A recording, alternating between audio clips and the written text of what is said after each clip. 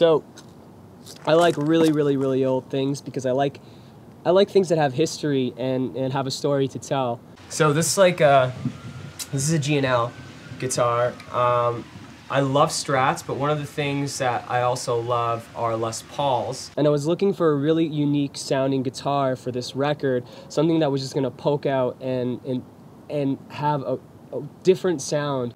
I bought it and brought it to the studio right away, and within the first 10 minutes of bringing it to the studio, we started recording with it, and it's become a really big piece of this record.